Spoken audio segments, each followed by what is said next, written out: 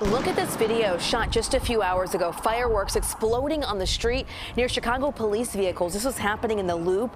The video that's being shot here is from Wacker and Columbus. Our nonstop news crew on the scene saw cars across all lanes downtown. A heavy police presence here as well. As you see those fireworks just going off. So dangerous here. We reached out to CPD to ask what led to the fireworks being set off and whether anyone's been arrested, but we have not yet heard back yet. We'll continue to make calls on that.